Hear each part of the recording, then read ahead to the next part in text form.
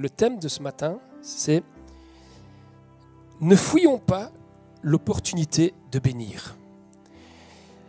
Mais avant de rentrer vraiment au cœur vraiment de ma prédication, je voudrais trouver un point d'équilibre avec vous.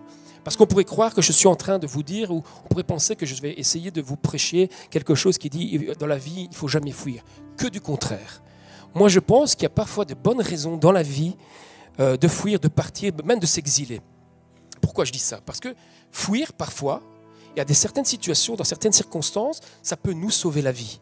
Ça peut nous éviter aussi de rencontrer des circonstances que l'on sait par avance qu'elles vont être regrettables. Il est bon parfois de fuir. Et vous allez voir que dans la Bible, il y a des exemples où la fuite a été salutaire. Rappelez-vous, il y a au moins deux bonnes raisons. Deux bonnes raisons de fuir. La première, c'est quand on est menacé. Quand on est face à la menace. Face à certaines menaces, il est bon de fuir. Je me souviens, juste un petit exemple qui me revient en tête. Quand j'étais plus jeune, j'allais à la pêche. Moi, j'aimais bien aller à la pêche et j'allais toujours dans les prairies, avec des amis au pied de terri. Et on avait un petit trou d'eau dans lequel on allait remettre le poisson qu'on pêchait au canal. Et puis, on pouvait aller comme ça, les pêcher gratuits toute l'année. Et pour aller sur ce chemin, il y avait des prairies. Et puis, dans ces prairies que nous traversions, il y avait toute une clôture avec des prés qui étaient privés, dans lesquels, à chaque fois qu'on passait, il y avait un beau cerisier, un grand cerisier. Vous savez, à 13-14 ans, quand vous voyez des cerises, quand vous aimez bien, qu'est-ce que vous faites? D'abord, il y a toutes les branches qui dépassent autour de la clôture, vous allez les cueillir, vous les mangez. Et puis à un moment donné, vous vous rendez compte que c'est tellement bon, mais on n'arrive plus à atteindre. On monte sur la clôture et puis on monte sur l'arbre. Et c'est ce qu'on était en train de faire. Et tout d'un coup, qu'est-ce qu'on entend? Une famille avec, on les appelait les pelés parce qu'ils avaient le crâne rasé. Une famille qui commence à courir après nous et nous tirer à balles à sel. Croyez-moi, quand on vous tire dessus, la seule chose pour vous sauver la vie, c'est de fuir. Et je pense que dans la vie, oui, il y a des bonnes raisons de fuir. Rappelez-vous, David a fui Saül pendant tout un temps. Saül voulait tuer David et David a fui. Seulement David, il y a quelque chose de particulier, c'est que la Bible nous dit qu'il ne fuyait pas simplement pour sauver sa peau. David ne voulait pas, vous fuyez parce qu'il ne voulait pas poser la main sur celui que Dieu avait oint. Et je pense que s'il y a une raison pour laquelle on peut fuir dans la vie, il est bon de fuir, c'est quand nous sommes menacés, quand nous sommes autour de gens qui sont toxiques pour notre vie, ça arrive. Et quand ces gens sont trop toxiques, vous ne savez pas réaliser, il vaut mieux parfois partir que plutôt nous laisser anéantir. Mais il y a aussi une autre raison pour laquelle il est bon de fuir, c'est lorsque nous ne pouvons pas résister à la tentation. David ne voulait pas se venger. David ne voulait pas répondre de la violence par la violence. Et ne fût-ce que pour cette raison, il préférait fuir que plutôt affronter Saül. Il ne voulait pas tuer Saül. Alors vous me direz, oui, c'est bien, David, il a réussi ça. Mais il y a d'autres moments de sa vie, de son histoire, il aurait mieux fait de fuir. Il aurait peut-être mieux fait de fuir son regard sur cette femme, sur la femme d'Uri. À un moment donné, il voit cette femme au loin et il est attiré. Il est attiré par cette femme. Et là, David, au lieu de pouvoir résister, il ne fuit pas. Il se laisse aller dans sa séduction et il va pécher.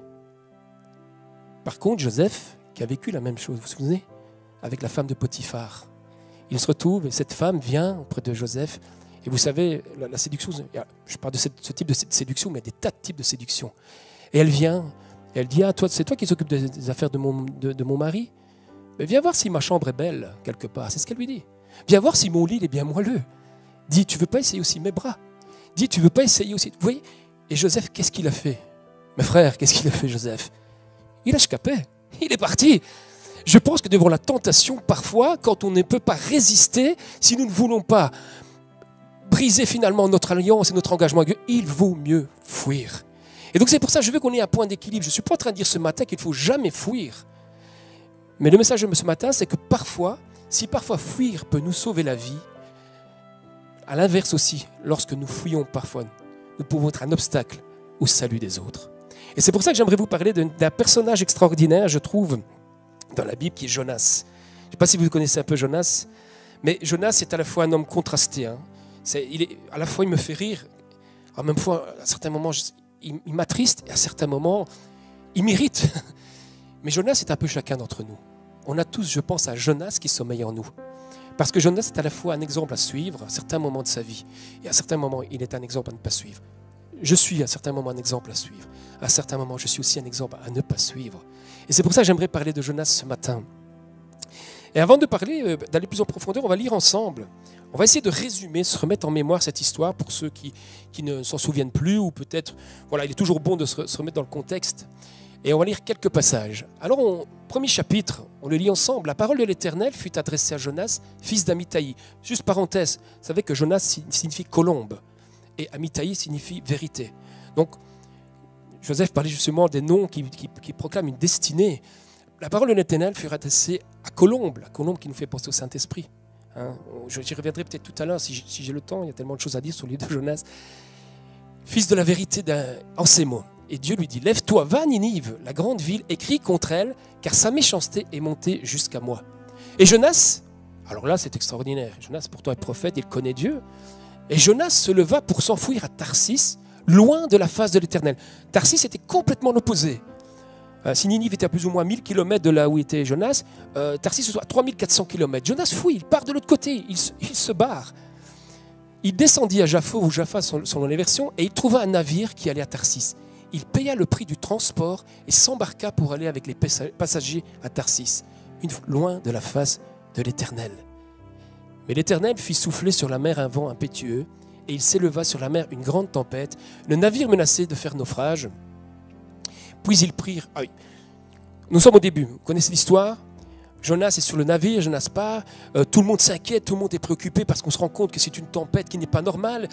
Et puis les marins essaient de savoir qu'est-ce qui se passe. Ils trouvent même Jonas en train de dormir alors que les autres essaient de faire tout, sont en train de faire tout ce qu'il faut pour essayer de se sauver. Jonas dort et puis ils apprennent que par la bouche de Jonas, que finalement ce qui leur arrive, c'est de sa faute. Jonas comprend que Dieu est en train de faire quelque chose, Dieu est en train de l'interpeller et que s'ils sont dans la situation dans laquelle il est, c'est à cause de sa fuite.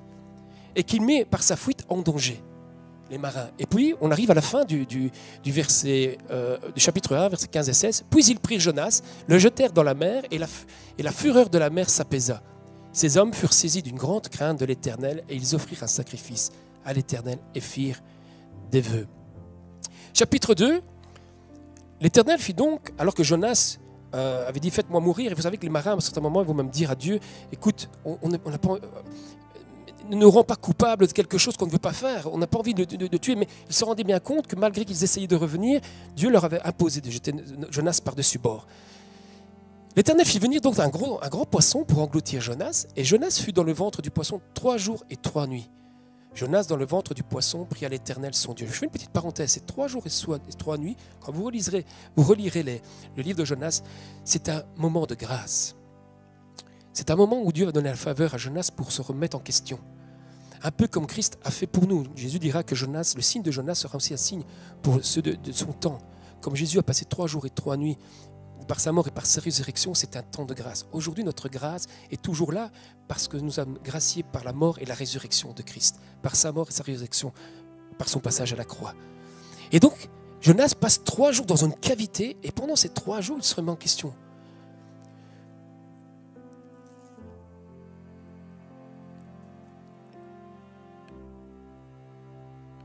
Oui, et donc juste après, c'est parce que j'essaie de me remettre les choses en place, juste après nous voyons que Jonas, dans cette cavité, dans ce moment où il est en recul, il va faire une prière extraordinaire.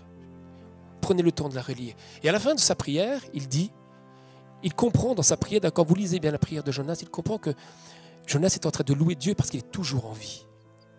Et en même temps, comme il voit que Dieu a eu compassion de lui, que Dieu a eu miséricorde, que malgré qu'il a fui, que Dieu l'aimait toujours, que Dieu voulait toujours se servir de lui quelque part, Jonas va remercier Dieu, va être reconnaissant parce qu'il est encore en vie et il va dire « Je veux me réengager. Je veux aller jusqu'au bout des vœux de mon engagement. » Et il dit « Pour moi, à la fin de sa prière, je t'offrirai des sacrifices avec un cri d'action de grâce. J'accomplirai les vœux que j'ai faits. Le salut vient de l'Éternel. » Au moment où Jonas se repent, au moment où Jonas fait cette reconnaissance à Dieu, la Bible nous dit que l'Éternel parle au poisson et le poisson vomit Jonas sur la terre.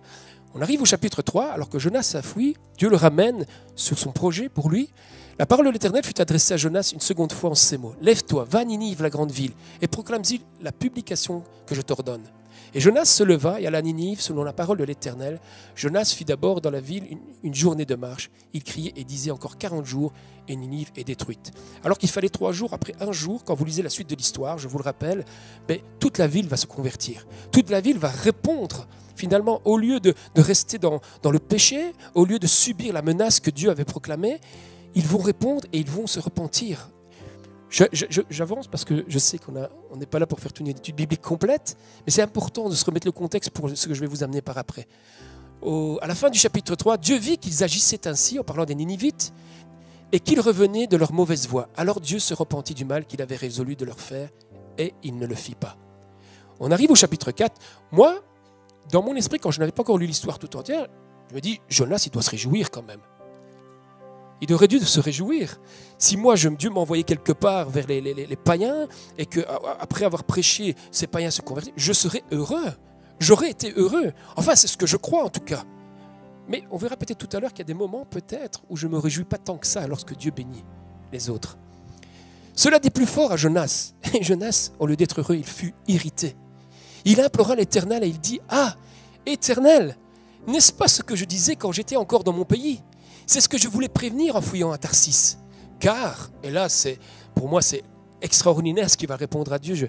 Je me dis, mais c'est dingue, c'est fou. C'est fou ce qu'il va dire Dieu. Tu sais pourquoi je fuis ?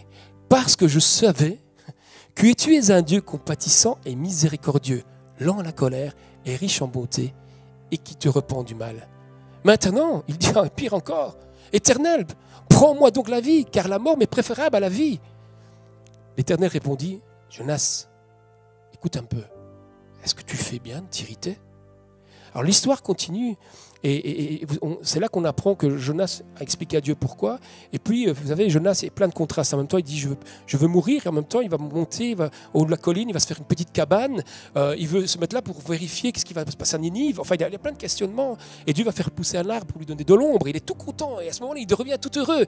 Et puis, Dieu, pour l'enseigner, parce que le Seigneur vient le reprendre, il veut l'enseigner quelque chose qui sera la miséricorde. Dieu, avec un petit ver, alors qu'il l'avait sauvé avec un grand poisson, avec un petit ver, il fait mourir ce ricin, entre guillemets, on n'est pas sûr que c'est un ricin, mais en tout cas cet arbre. Et puis, cet arbre s'en va. Jonas, il subit la chaleur, il subit l'insolation, enfin tout ce qu'on peut imaginer, et il s'irrite une fois de plus. Il s'irrite parce qu'il s'était tellement attaché à cet arbre, il ne comprend pas pourquoi Dieu l'a fait partir, en fait, cet arbre. Il lui faisait tellement de bien. Et Dieu dit à Jonas, une fois de plus, fais-tu bien de t'irriter, Jonas, car fais-tu bien de t'irriter à cause de ce ricin, de cet arbre ? Il répondit, je fais bien de m'irriter jusqu'à la mort. C'est un têtu quand même. Hein. Dans le borinage, je dirais, quelle tête de mule quand même. Dieu est en train de lui faire comprendre, non, oui, je fais bien de m'irriter, il dit à Dieu. Il continue. Tu as pitié, et Dieu lui dit, tu as pitié du ricin qui ne t'a coûté aucune peine et qui ne t'a pas fait croître, qui est né dans une nuit et qui est péri dans une nuit. Et moi, Jonas, tu m'en veux ? Je n'aurai pas pitié de Ninive, la grande ville dans laquelle se trouvent plus de 120 000 hommes qui ne savent pas distinguer leur droite et leur gauche, et des animaux en grand nombre. Je fais juste une petite parenthèse. Ces hommes qui ne savaient pas distinguer leur gauche et leur droite, ce n'étaient pas des imbéciles. Hein. Il faut le comprendre spirituellement. Ils ne savaient pas ce qui était bon, ce qui était bien. Ils ne savaient pas ce qui était bien ou mal, bon, juste. Dieu, voilà. Après, maintenant qu'on a ce contexte en tête, ce qui est important, c'est de se dire, mais finalement, je voudrais vous parler de la fuite de Jonas. 3 points. La fuite de Jonas, quand Dieu vient chercher son enfant, son prophète, et ça va être les 3 points qui vont nous intéresser ce matin, et la question que Dieu pose à Jonas, mais qu'il pose aussi en chaque Jonas qui dort en nous, en fait. Fais-tu bien de t'irriter ? 3 points qui nous intéressent. La fuite de Jonas. Alors, remettons-nous dans le contexte spirituel de l'époque. Jonas est un prophète. C'est un prophète qui est connu de l'Éternel. Il connaît Dieu. Il craint Dieu. Jonas n'est pas à sa première prophétie. C'est quelqu'un que Dieu avait déjà utilisé. Le livre des rois nous rappelle que Dieu l'avait envoyé Jonas auprès du roi Jéroboam II, le roi de l'époque, qui est un des pires rois d'ailleurs d'Israël. Et il va lui prophétiser que Dieu va lui permettre de reprendre tous les territoires du nord. Donc Jonas est quelqu'un qui sait ce que c'est d'être prophète. Il sait qu'annoncer la parole de Dieu, il n'est pas neuf. Et Dieu ne choisit pas Jonas par hasard comme ça. Mais en même temps, à son époque, et c'est ça qui est important d'avoir en tête, parce qu'on se dit, mais pourquoi Jonas, il est aussi irrité, qu'est-ce qui se passe ? À la même époque, il y avait un autre prophète, Amos. Amos va prophétiser aussi sur Israël. Il va prophétiser aussi sur Israël, qui est sous le règne de Jéroboam II, mais lui, sa prophétie est quand même beaucoup plus négative. Il n'est pas en train de parler de victoire, il n'est pas en train de parler de récupération, il est en train de dire à Israël que Dieu, si Israël reste dans son état spirituel actuel, il risque d'être anéanti. Que Dieu va venir juger aussi son peuple. Et donc Jonas a ça en tête. quelque part, Dieu qui lui dit, vas-y, va prêcher, va annoncer finalement à mes ennemis, qui risqueraient peut-être d'être le peuple qui va venir anéantir, parce que Ninive était la capitale de la Syrie. Il connaît cette prophétie, il sait cette prophétie. Et pour lui, c'est inconcevable. Il ne peut pas comprendre ça. Et ce qui est important, est-ce qu'il faut nous rappeler qu'à chaque fois que Dieu fait une prophétie, que ce soit dans la plupart du temps dans la parole de Dieu, à chaque fois que Dieu annonce ce jugement, Dieu annonce une menace, mais avec la menace, il y a toujours une solution. Il y a toujours un temps de grâce. Et il y a toujours ce temps de grâce. Et c'est ça que Dieu va essayer d'enseigner à Jonas, c'est que Jonas, je t'ai donné un temps de grâce. Les trois nuits que tu as passées dans la baleine, c'est ton temps de grâce. Je suis venu te rechercher. Israël sait, connaît. Israël peut encore se revenir. D'ailleurs, dans la prophétie d'Amos, il est écrit, et je pense que je l'avais mis, au chapitre 5, verset 4, quelle était la solution? Dieu dit à Israël, cherchez-moi et vous vivrez, dit l'Éternel. Devant chaque jugement, il y a toujours une solution. Dieu laisse toujours un temps de grâce. Nous sommes encore dans le temps de la grâce. Et je voudrais y revenir tout à l'heure par rapport à ça. Donc c'est dans ce contexte que Dieu interpelle Jonas. Et Jonas connaît ses alternatives. Jonas est en train de se dire, « Ouh là là, est-il possible quand je vois mon peuple qui ne revient pas à Dieu, qui risque d'être anéanti par un peuple, par des païens, par une nation étrangère, est-ce que moi je peux y arriver? Est-ce que tu me demandes, qu'est-ce que tu me demandes d'aller dire à mes ennemis, d'aller donner une possibilité à mes ennemis de te connaître? Quelque part, c'est ça qu'il fait. Et on voit bien que ce n'est pas la peur, comme je disais tout à l'heure, qui fait fuir Jonas. C'est simplement parce qu'il savait que Dieu était compatissant. C'est à cause de son état d'âme. C'est son état d'âme à Jonas qui l'empêche d'aller bénir ses ennemis. Et vous allez voir que cette demande que Dieu fait à Jonas, la question qu'on doit se poser ce matin à notre Jonas, c'est la même chose. Est-ce que tu es prêt d'aller bénir ton ennemi? Je n'irai même pas jusqu'à nos ennemis. Est-ce que nous sommes prêts à aller bénir ceux qui nous dérangent? Alors parfois, c'est vrai, on a l'impression qu'on est plein d'amour, qu'on est plein d'entraide, qu'on est dans la loi de l'Éternel. Mais on a parfois déjà difficile de bénir celui qui nous dérange, celui qui nous a frustrés, celui qui ne nous a pas dit bonjour, celui qui nous a oubliés, celui qui peut-être nous a un jour blessés. On a déjà du mal parfois à bénir notre frère, notre sœur en Christ. En tout cas, moi ça m'arrive. Peut-être qu'à Baudour, ça ne vous arrive jamais. Mais parfois, c'est tellement difficile, je me dis, mais alors comment aller bénir mon ennemi? Comment aller plus loin? Par quel chemin est-il possible? Jonas dit, Seigneur, c'est pas possible. Tu me demandes l'impossible. Tu me demandes d'aller bénir d'abord des païens, des gens qui ne t'honorent pas. Tu me demandes d'aller bénir des gens même qui ont des idoles, des gens qui vont venir, qui nous en valent, qui nous ont déjà menacés, qui nous ont déjà fait la guerre. Et tu me demandes d'aller prêcher, d'aller proclamer que tu vas les juger en laissant une opportunité d'être sauvé. Ce message que Dieu envoie à Jonas, c'est un acte prophétique. Bien sûr, son message était prophétique, mais c'est aussi un acte prophétique parce qu'en faisant cet acte, en obéissant à Dieu, Jonas préparait la venue du Messie. Le Messie n'était pas que pour Israël. Dieu n'était pas le Dieu national. Il aurait pu être le Dieu national si Israël était resté constamment dans sa fidélité. Mais Dieu est avant tout, et c'est ce que Dieu veut dire à Jonas. Jonas, je suis avant tout le Dieu des hommes qui se repentent, qui reviennent à moi. Tout être humain, quel que soit le moment, s'il revient à moi, je deviens son Dieu. Alors oui, Jonas, si un païen se convertit, si une nation se convertit, païenne, je suis prêt à le sauver, au détriment même de mon peuple qui s'est éloigné de moi. Parce que ce n'est pas parce que nous sommes le peuple de Dieu, ce n'est pas parce que nous sommes élus par Dieu que nous pouvons faire tout et n'importe quoi. Lucrèce le rappelait encore ce matin. Et c'est ça que je dis, c'est incroyable comment l'Esprit peut nous parler. Dieu nous appelle à suivre la loi de son royaume. Dieu nous appelle à vivre la loi de l'amour. Alors cet amour, c'est compliqué, c'est difficile. Moi, je n'y arrive pas toujours. Mais je vais y venir après, parce que c'est quelque chose qui est important. Comment on peut arriver et aller un peu plus loin? Je disais, c'est à cause de son état d'âme. Et Jonas dit, je ne t'envoie pas. C'est un peu comme si Dieu disait à Jonas, oui, je vais noter un peu ça. Jonas, je ne t'envoie pas pour que tu sois mon instrument de condamnation, mais pour que tu sois un instrument de mon salut. N'est-ce pas le message que Jésus a dit à un certain moment? Je ne suis pas venu pour condamner le monde, mais je suis venu pour le sauver. qu'est-ce que ça veut dire? Alors on pourrait se dire, ah oui, alors tout le monde est sauvé, tout le monde... Vous connaissez tous les extrêmes. Non, ce que Jésus est en train de dire, ne vous inquiétez pas, le monde est déjà condamné. Et le monde le sait. Écoutez les informations aujourd'hui. Que ce soit la situation écologique, économique, que ce soit la situation politique. Le monde sait que s'il continue à marcher dans cette voie, il va à la catastrophe. On n'a pas à se soucier d'aller dire aux gens, on a à se soucier d'être des passeurs en disant qu'il y a toujours un moment de grâce pour changer ton histoire, pour changer ta destinée.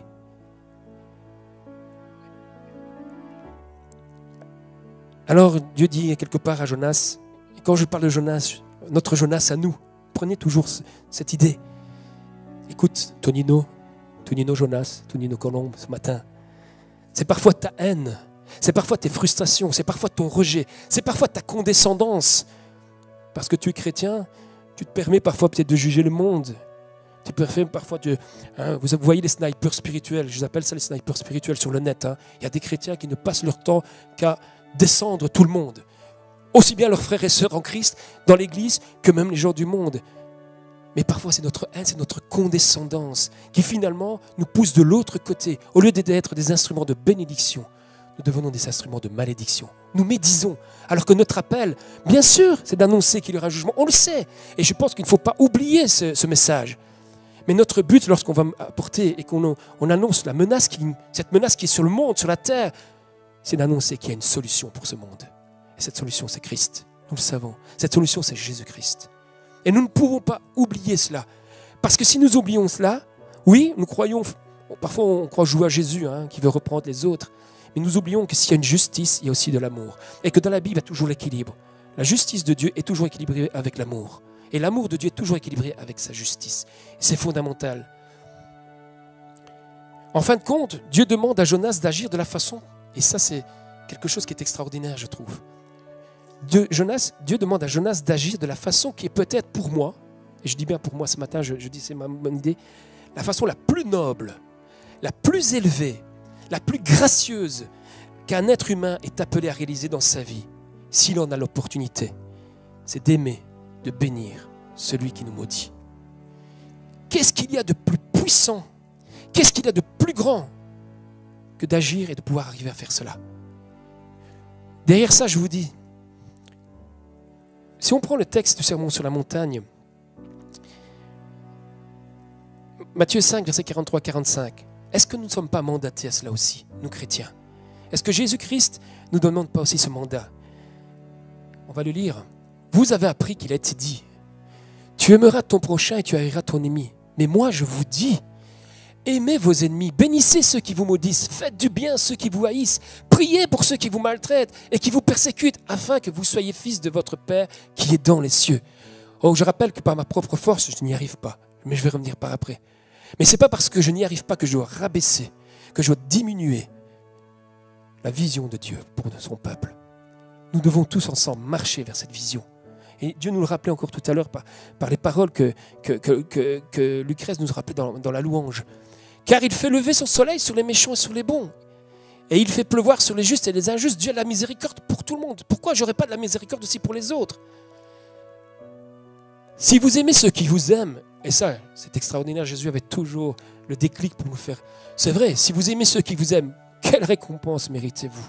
Finalement, est-ce que les publicains aussi n'agissent pas de même? Et si vous saluez seulement vos frères, que faites-vous d'extraordinaire? Les païens aussi n'agissent-ils pas de même? Est-ce que les gens du monde ne sont pas aussi de ce côté-là? Moi, je connais des gens très bien dans le monde, qui ne sont pas encore convertis, qui n'ont pas donné leur cœur à Dieu, mais qui sont très bien, des gens qui savent aimer, qui savent accueillir, qui savent faire du bien à ceux qu'ils aiment. Mais la loi du royaume, elle est au-delà de l'amour, de rendre de l'amour seulement à ceux qui nous aiment. Elle va bien au-delà. Soyez donc parfaits. Visez cette perfection. Nous ne sommes pas parfaits, mais Dieu veut nous rappeler que nous sommes perfectibles. Ça veut dire que nous pouvons nous améliorer de jour en jour. Que là où nous en sommes aujourd'hui, dans notre relation aux autres, dans nos relations humaines, dans notre relation, dans notre même incapacité à certains moments, Dieu peut nous rendre meilleurs et veut nous aider à nous rendre meilleurs. Et c'est ça que nous devons retenir. Dieu nous envoie vers le monde, non pas simplement pour leur annoncer et les juger, les condamner ou leur rappeler leur condamnation, parce que la plupart le savent déjà, mais pour les bénir et pour aller plus loin. Soyez donc parfaits comme votre Père Céleste est parfait. J'écrivais ceci en méditant. L'application du sermon sur la montagne est à la fois, pour ma part, la réforme la plus puissante que l'humanité pourrait connaître. Si nous appliquions l'éthique chrétienne, l'éthique du Christ, le sermon sur la montagne nous donne vraiment toute l'ampleur de cette éthique, c'est-à-dire toute cette manière de penser, comment agir pour vivre en communion, pour vivre avec les autres, pour apporter l'amour, mais pour apporter aussi notre soutien, notre compassion, notre miséricorde, apprendre à vivre ensemble. Le sermon sur la montagne est la réforme la plus puissante que l'humanité peut connaître. Et en même temps, je suis convaincu, c'est le plus grand programme d'évangélisation qui puisse exister. Car annoncer l'évangile, ce n'est pas simplement intellectualiser, ce n'est pas simplement se réduire à partager les belles promesses qu'il faut partager. Moi, je me réjouis quand je vois les promesses que Dieu fait dans nos vies, je me réjouis des promesses que Dieu a pour nous. Je me réjouis du royaume des cieux qui vient, je me réjouis du retour de Christ. Tout ça est à prononcer, à partager, bien évidemment, mais comment ? Mais surtout, la puissance et le programme, c'est de mettre en pratique les lois du royaume de Dieu qui est en nous et qui vient pleinement avec le retour de Jésus-Christ. Vous savez, les pédagogues disent qu'un enfant, quand vous éduquez vos enfants, ils ne vont pas retenir le maximum de ce qu'ils retiendront. Ce n'est pas ce que vous aurez dit, ce n'est pas toute la morale que vous faites à vos enfants. Ce que vos enfants vont retenir le plus, c'est la manière dont vous avez agi. Ça nous donne une leçon terrible. Et le sermon sur la montagne, c'est ce que ça nous dit.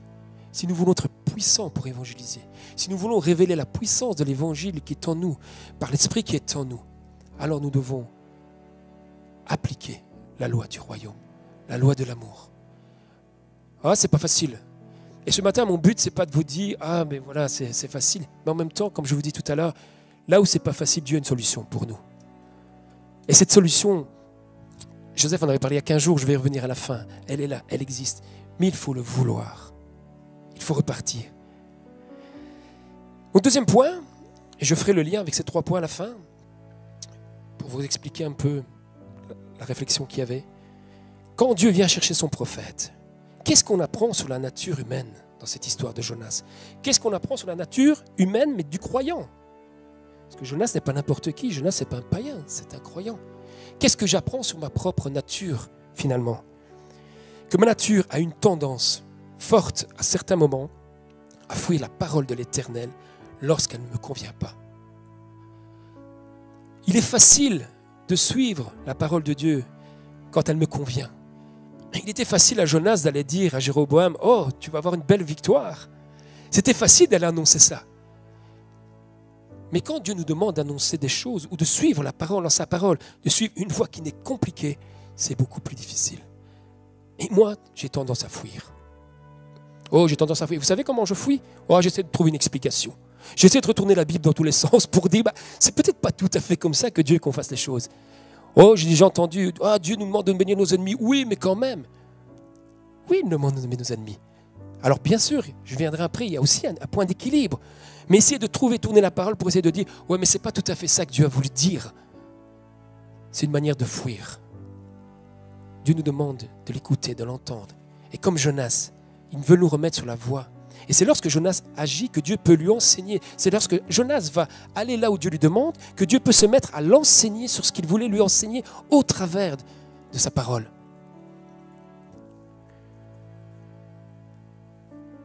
Quand les croyants que nous sommes fuient la face de l'Éternel, nous finissons par rencontrer bien évidemment, comme Jonas, des grosses tempêtes. Je ne sais pas si ça vous est déjà arrivé, mais moi, quand je m'écarte de Dieu, ça m'est déjà arrivé dans ma vie, que ce soit pour le ministère, mais que ce soit pour ma vie personnelle, de m'écarter, de m'éloigner de Dieu. Et je ne sais pas si vous avez remarqué, mais dès qu'on veut s'éloigner de la parole de Dieu, il y a toujours un navire quelque part. Il y a toujours un bateau. Ça peut être le sport, ça peut être nos passions, ça peut être notre boulot, ça peut être des tas de choses. Il y a toujours un navire pour nous faire fuir.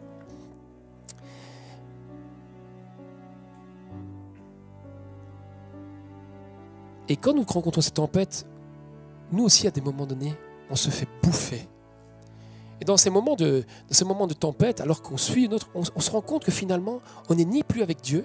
Et là où on pensait qu'on allait pouvoir voyager, on est un peu pris bloqué et on est bouffé par les situations de la vie. Et dans ces moments, c'est dans ces moments finalement qu'on est enfermé dans nos pensées, qu'on s'enferme dans nos idées noires, qu'on s'enferme finalement en se disant mais on ne voit plus clair, on ne se sent plus à notre place. C'est dans ces moments-là, il y a deux manières de vivre ces moments-là. Comme Jonas était bouffé par le poisson, il ne voyait pas tout de suite peut-être que c'était Dieu, il a compris par après. Il y a deux manières d'agir face à ces situations où nous sommes éloignés de Dieu. Ou parfois, on s'est dit, mais où je suis, où j'en suis? La première, soit on se laisse mourir et on subit. Jonas aurait pu se laisser mourir dans le poisson et ne pas comprendre et pas essayer de comprendre ce qui lui arrivait. Ou alors il y a une deuxième manière. Dans ces situations difficiles, compliquées, où vous vous sentez peut-être seul parce que vous vous êtes éloigné, parce que vous ne trouvez plus le chemin, parce que vous ne comprenez plus ce que Dieu veut pour votre vie. Il y a une deuxième façon. C'est de comprendre, de se ressaisir pour demander à Dieu de nous sortir de cette cavité, de nous réengager avec lui et d'aller là où il veut que nous ayons. Et c'est ce temps de grâce. Ce temps de grâce existe. Et dans l'histoire de Jonas, ce qui est magnifique, c'est qu'on pense toujours à la grâce pour les autres. Et il y a un temps de grâce pour Ninive. C'est 40 jours. Oui, il leur a fallu un jour. Mais Jonas aussi, qui était un homme de Dieu, un prophète, a eu aussi son temps de grâce. Et dans nos vies, nous avons aussi besoin de nous retrouver et de ressaisir, que Dieu nous laisse aussi des moments pour se ressaisir, pour repartir. Qu'est-ce qu'on apprend sur Dieu dans cette histoire? Et ça, c'est intéressant. 4 choses. 1. Dieu aime Jonas. Dieu nous aime, malgré notre caractère. C'est pas extraordinaire, ça? Dieu t'aime. Dieu nous aime malgré notre caractère. Dieu nous aime malgré notre désobéissance. Ce n'est pas notre désobéissance qui va empêcher Dieu de nous aimer, malgré notre mécontentement. Même si nous l'exprimons fort, même si d'une manière forte on dit « Oh, je ne veux plus rien avoir avec l'Église, je ne veux plus rien avoir avec toi, Seigneur. » Dieu continue à nous aimer malgré tout. 1. Nous avons un Dieu de compassion, un Dieu d'amour. 2. Dieu veut rechercher son enfant, son prophète, pour lui faire grâce et lui enseigner la miséricorde. Parce que bien souvent, quand on s'éloigne de Dieu, et je vais parler plutôt du côté des relations qu'on peut avoir avec les autres, on s'éloigne parce qu'on a l'impression finalement que les autres sont moins bons que nous. Oh, il m'a frustré. Oh, il ne m'a pas dit bonjour. Oh, il ne m'a pas rendu visite. Oh, ceci, oh, cela. Quelque part, quand on commence à faire ça, on est en train de dire, regarde, ils disent qu'ils sont chrétiens. Oh, mon frère dit qu'il est chrétien. Oh, oui, non, je m'en vais. Comme si on était meilleur que les autres. Comme si j'étais meilleur que mon frère, que ma sœur. Comme si je méritais plus que ma sœur ou mon frère. Non. Quand le Seigneur vient reprendre Jonas, il veut lui enseigner. Jonas, est-ce que tu fais bien de t'irriter? Est-ce que tu fais bien de t'irriter? Est-ce que tu mérites mieux que Ninive? Qu'est-ce que tu as fait, toi, pour mériter mieux que la compassion, la miséricorde que je peux avoir pour les Ninivites? Jonas n'était pas un moqueur. Jonas n'était pas un blasphémateur. On voit entre Dieu et Jonas, je trouve, quelque chose de beau et de bien. C'est qu'on a l'impression d'être non pas dans un conflit entre quelqu'un qui refuse Dieu ou quelqu'un qui rejette Dieu. Je pense qu'une fois qu'on rejette Dieu, laisse aller les choses. Mais on est dans un conflit comme si un père et un fils ne sont pas d'accord. C'est comme ça un peu que je vois Jonas et Dieu. Ah, Jonas craint Dieu, on le voit dans l'histoire. Oui, Jonas, bien sûr, il ne peut pas comprendre encore l'amour de Dieu tellement aussi fort. D'ailleurs, c'est incompréhensible pour lui. Mais cette relation que Dieu a avec Jonas, Dieu l'a parfois aussi avec nous. Il vient nous reprendre. Et parfois, on peut être irrité. Moi, ça m'est déjà arrivé, alors je ne sais pas vous, mais dans mes prières, de dire à Dieu, mais je ne te comprends pas, je ne te comprends plus. Ce n'est pas pour autant que Dieu ne m'aimait pas, ce n'est pas pour autant que Dieu ne m'aime plus. Mais Dieu est tellement patient, Dieu est tellement bon, Dieu veut tellement venir nous enseigner, m'enseigner, qu'il prend le temps qu'il faut pour que je comprenne pourquoi j'en suis là et pourquoi il veut me remettre sur telle ou telle voie dans ma vie. La grâce de Dieu, dans cette histoire, et je prends vite des éléments comme ça, mais qui, je trouve, sont très importants pour notre vie de tous les jours. La grâce de Dieu comporte 3 grandes vertus. Et des vertus que nous devons aussi acquérir. Et ces vertus, si vous regardez bien, on les trouve dans les fruits de l'esprit. On vient petit à petit au comment. Et il y a au moins 3 vertus que je relève. Ce sont des qualités qui ne sont pas naturelles en l'homme. Des qualités qui ne sont pas naturelles en moi. Des qualités. La première, c'est la patience. Dieu est un Dieu patient. La Bible nous dit que si Dieu ne revient pas encore, il ne tarde pas c'est parce qu'il y a encore des âmes à sauver. C'est parce qu'il y a encore des âmes qui doivent revenir dans la bergerie. C'est parce que dans ce monde, il y a encore des hommes et des femmes que Dieu connaît les cœurs et sait qu'ils doivent revenir à lui. Dieu est patient. Comme Dieu était patient avec moi. Vous savez, dans ma vie, même quand j'ai voulu répondre à Dieu, à certains moments, je suis revenu dans mes habitudes. Et Dieu, à chaque fois, il est venu me rechercher d'une manière ou d'une autre. Oh, parfois de manière extraordinaire, magnifique, et parfois de manière difficile. Mais Dieu est venu me rechercher, m'a redonné des temps de grâce pour que je remarche avec lui. Dieu est patient. Dieu a de l'attachement. Dieu s'attache à nous. Et si Dieu voulait bénir les Ninivites, si Dieu voulait bénir les païens, c'est parce qu'il savait qu'il y avait une possibilité de salut. Parce que Dieu est l'attachement de l'être humain, de tout être humain. Pas que des chrétiens, pas que de nous. Même si nous bénéficions déjà de cette grâce. Nous vivons déjà ces temps d'amour. Nous pouvons les vivre, nous pouvons nous goûter aux fruits de l'esprit, nous pouvons goûter à la présence de Dieu.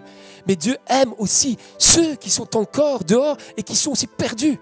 Qui sont peut-être bouffés par un poisson et qui ne savent peut-être pas que c'est Dieu qui les met dans un temps un temps de réflexion pour venir à lui. Dieu a de l'attachement, c'est notre Dieu. Notre Dieu est un Dieu miséricordieux, un Dieu patient, un Dieu vraiment plein de bonté, attaché à nous, attaché à tout être humain, à toute personne, et un Dieu qui a la volonté de faire miséricorde. Ce que Dieu veut dire à Jonas quand il dit « Jonas, fais-tu bien de t'irriter ? Est-ce que tu comprends ce que tu s'est passé avec moi ? J'ai eu miséricorde pour toi. Je ne t'ai pas laissé mourir. Je t'ai laissé un temps de grâce. Je t'ai laissé le temps pour te rendre compte que tu avais désobéi à ma parole. Je t'ai laissé le temps de voir que finalement, là où finalement j'aurais pu te dire, écoute, tu ne veux pas de moi, c'est bon, je te laisse partir. Jonas, est-ce que tu méritais mieux que les Ninivites ? Alors vous savez, quand vous lisez le livre de Jonas, ce qui est extraordinaire, c'est qu'on n'a pas la réponse à la fin. Il n'y a pas la réponse vraiment. Mais ce questionnement reste pour nous aussi aujourd'hui. Faisons-nous bien de nous irriter contre le monde ? Faisons-nous bien de nous irriter contre notre frère, nos sœurs, contre peut-être des autres chrétiens avec lesquels on est en désaccord parfois.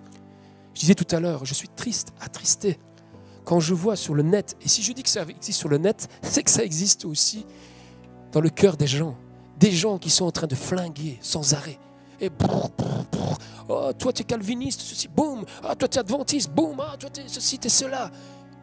Je suis triste de voir que même des chrétiens qui, au lieu d'être une parole de bénédiction, apportent une parole de malédiction. Qu'est-ce qu'a dit Jésus ? Si une brebis s'égare, est-ce qu'il nous a dit qu'il fallait se réjouir de son égarement ? Est-ce qu'il nous a dit qu'il fallait se réjouir et le laisser dans la gueule du loup ? Est-ce qu'il a dit qu'il fallait devenir nous-mêmes des loups ravageurs qui venons dévorer et qui disons aux autres loups, allez venez, on va le dévorer parce qu'il n'est pas bon ? Il a dit non, laisse là les brebis qui sont chez moi, va la rechercher. Oh, qu'est-ce que ça me réjouirait de voir les chrétiens qui, au lieu de répondre comme ça, du tac au tac, au lieu de répondre sur la place publique, parce que c'est devenu une place publique, là où on jette les pierres finalement. Il n'y a rien qui a changé sous le soleil. Aujourd'hui c'est numérique, mais on met des gens sur la place publique et on les lynche, on leur jette des pierres. Qu'est-ce que je me réjouirais si au lieu d'agir comme ça, en privé, on se parlait, on s'édifiait, on s'exhortait, et on a eu de la miséricorde et de la compassion. Oh, on aurait certainement un impact encore plus grand, même sur les réseaux sociaux. Il y a les réseaux sociaux, mais dans la vie de tous les jours, c'est la même chose. C'est tellement difficile parfois, rien qu'une petite frustration d'aller voir son frère ou sa sœur et continuer à le bénir. C'est tellement difficile quand on est jaloux parfois de voir des gens qui réussissent dans leur vie, d'aller les voir et de continuer à les bénir encore plus. Et pourtant, c'est ce que Dieu fait avec nous. C'est ce que Dieu fait tous les jours de notre vie. Et ce que Dieu veut dire à Jonas, qui nous dit encore ce matin, si tu as reçu la grâce, à quoi ça sert de recevoir la grâce si ce n'est pas pour la partager ? À quoi ça sert de recevoir la miséricorde de Dieu si ce n'est pas pour la refléter pour les autres ? Alors, il y a 15 jours, Joseph avait dit quelque chose de très intéressant. Et je lui avais dit, c'était marrant parce que ça préparait déjà. Il disait que quand on voulait une réforme interne à sa vie, quand on voulait que Dieu vienne agir dans notre vie, il y avait toujours une atmosphère d'opposition. Et que l'opposition venait bien souvent de l'extérieur. Et c'est vrai que quand on veut chercher à avoir les bénédictions de Dieu, que Dieu a des bénédictions pour nous, il y a toujours l'ennemi qui va venir, il y a toujours quelque chose qui va venir nous empêcher. Mais il existe aussi, et ça complète vraiment ce message, lorsque l'on veut bénir les autres, lorsqu'on est appelé à bénir les autres, il y a aussi de l'opposition en nous. Et c'est ça le combat de la chair. C'est ça le combat spirituel. C'est ça le combat avec le Saint-Esprit. C'est de combattre cette chair. Oh, je ne suis pas mieux que vous, je vous le dis. Vous savez, quand quelqu'un vient m'emmerder, il m'emmerde. Excusez-moi l'expression. Si je me laisse aller à ma chair, j'ai envie de l'envoyer péter, j'ai envie de l'envoyer balancer. Mais lorsque je retourne, comme dit le psaume 1, qu'est-ce qu'il nous dit? Il nous dit que parfois il faut fuir. Ne vous arrêtez pas auprès des moqueurs, auprès de ceux qui se foutent de Dieu, auprès de ceux des injustes. Mais nous devons aller là où nous sommes bénis par la loi de l'Éternel, nous enraciner près des courants d'eau. Où est le courant d'eau? Ce n'est pas, bien sûr, auprès de ceux qui vont nous anéantir, mais c'est dans le Saint-Esprit. Et quand l'Esprit est là, quand nous laissons agir le Saint-Esprit en nous, alors s'il y a des Ninivites, alors s'il y a des païens, s'il y a des gens que nous devons aller bénir, il nous conduira. Et je crois fermement au rendez-vous divin. Jonas avait un rendez-vous divin. Ce que Jonas devait faire pour Dieu, ce n'était pas son propre programme d'évangélisation, ce n'était pas ça. Jonas, son programme, c'était de répondre au rendez-vous divin. Et il était l'outil, l'instrument que Dieu s'était choisi. Nous sommes l'Église. Nous sommes l'instrument que Dieu choisit. Dieu continue à choisir ses enfants, son Église, pour aller porter la bénédiction aux autres.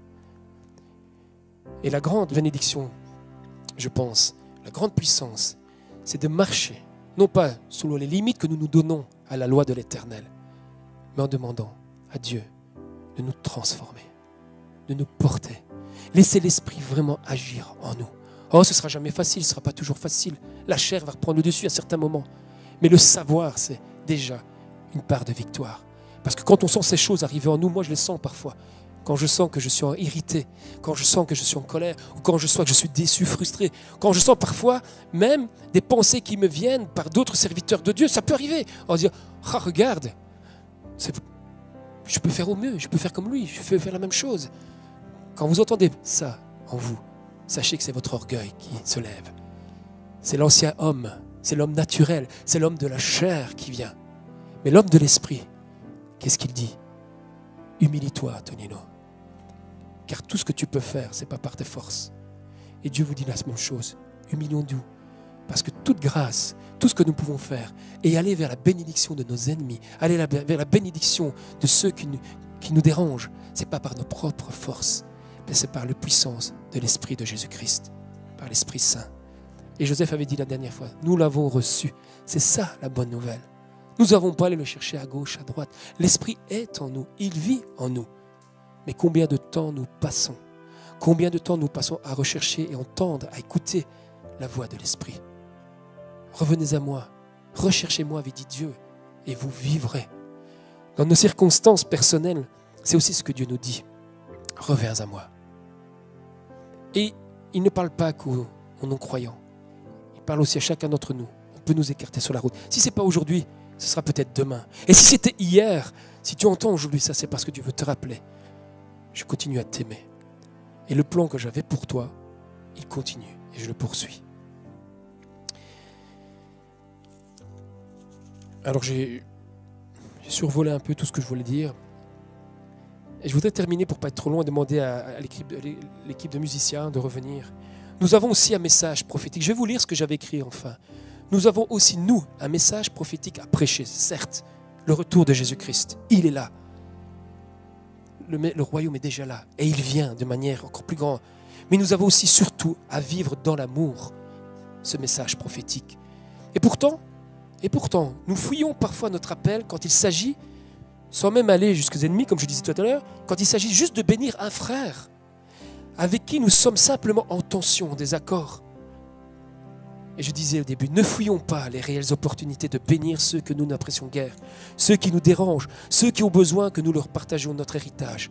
L'héritage, c'est la miséricorde et la grâce de Dieu. Cette grâce que Dieu a eue envers nous-mêmes, c'est la personne de Christ, son sacrifice à la croix. Bénir ceux qui nous maudissent, c'est l'empreinte même du Maître qui est en nous. Bénir ne veut pas dire, et je voulais mettre l'équilibre, je ne suis pas en train de dire non plus qu'il faut tout accepter. Bénir ne veut pas dire que nous devons les servir et que nous devons succomber à tous les sévices du monde et tous les autres. C'est pas ça, pas du tout. Bénir, c'est partager la miséricorde de Dieu ainsi que la nôtre, à qui on a besoin et qui peut le recevoir. Alors j'emprunte cette citation de Billy Graham qui disait « C'est le travail de Dieu de juger, c'est pas le mien. C'est le travail du Saint-Esprit de convaincre. Mais le mien, le nôtre, c'est d'aimer. Et notre appel, c'est de bénir, de partager, d'annoncer aussi la miséricorde. » Alors ce matin, il y avait 2 appels dans votre cœur et je vous le laisse. Peut-être un des 2 auquel le Seigneur vous appelle. Le premier, c'est te dire que non, il n'est jamais trop tard. C'est toujours le temps de la grâce, quelle que soit ta situation, quel que soit ton état d'âme, quel que soit l'état de ton cœur, quelle que soit ta rébellion ou encore même ta culpabilité, je ne sais guère. Aussi grave pourraient te paraître toutes ces choses. Dieu veut t'offrir encore aujourd'hui sa miséricorde. Il veut t'offrir son pardon. Il veut t'offrir sa force pour te transformer si tu reconnais ton besoin de revenir à lui profondément. Et là, le second qui suit, c'est celui de la transformation. Dieu nous appelle encore aujourd'hui. Je ne sais pas où vous en êtes, mais moi, tous les jours, quand je entends ce message, j'ai envie de continuer cette sanctification. J'ai envie de continuer cette transformation qui a commencé et que Dieu veut opérer jusqu'au bout. Dieu a commencé les choses et il veut les poursuivre jusqu'au bout. Le second, c'est celui de la transformation du cœur pour aller plus loin. Dans l'engagement que nous avons un jour déclaré, vouloir suivre l'enseignement du Maître. Nous avons tous déclaré cela un jour. Suivre la voie de l'Esprit qui nous rappelle que nous devons apprendre à bénir plutôt que de médire nos frères, de médire nos proches, et plus encore bénir nos ennemis quand il est judicieux de leur faire grâce comme Dieu nous a fait grâce lorsque nous étions nous-mêmes dans une totale indifférence. Alors Jésus dira, nul ne peut servir deux maîtres. Soit on sert l'un, soit on sert l'autre. Il dira, on ne peut pas servir à la fois Mammon, qui est le Dieu de la richesse, et en même temps Dieu. Alors, soit on choisit de suivre et de prendre le pouvoir de s'enrichir au détriment de la richesse des autres, soit on choisit de partager la richesse que Dieu nous a donnée. Et ce n'est pas que financière, elle est aussi spirituelle. Soit nous avons l'occasion de servir la haine, le rejet, la critique destructrice, la condescendance, ou soit nous choisissons de servir la miséricorde, l'humilité, la compassion. Mammon d'un côté, Dieu de l'autre. Soit nous choisissons de maudire, soit nous choisissons de bénir. Jacques dit qu'avec notre langue, nous sommes capables de faire les deux. Mais que choisissons-nous? Que voulons-nous choisir dès que nous sortirons d'ici? Que voulons-nous choisir demain? Pensez peut-être à la personne avec laquelle vous avez le plus de difficultés. Veux-tu être un passeur de bénédiction? Ou veux-tu rester un détracteur, quelqu'un qui sape, un sniper qui détruit les autres croyants? Alors voilà, c'est ce que je voulais vous laisser ce matin. Prolonger cette idée que finalement, il y a une opposition extérieure lorsque Dieu veut nous réformer, mais lorsque Dieu nous appelle à porter la bénédiction et l'amour, il y a aussi une opposition intérieure de la chair. Et le Saint-Esprit, l'Esprit de Christ, Christ qui habite en nous, est le chemin, et la porte, et la solution pour avoir la victoire dans nos vies. Alors que Dieu nous aide, que Dieu vous bénisse, que Dieu me bénisse, que Dieu nous bénisse tous, que Dieu bénisse son Église pour que nous puissions non pas diminuer les valeurs, diminuer la loi de Christ, la loi de l'amour, mais que nous puissions continuer de marcher. Soyez bénis et encore merci pour votre accueil, votre tendresse, parce que c'est important dans l'amour de Jésus-Christ. Amen.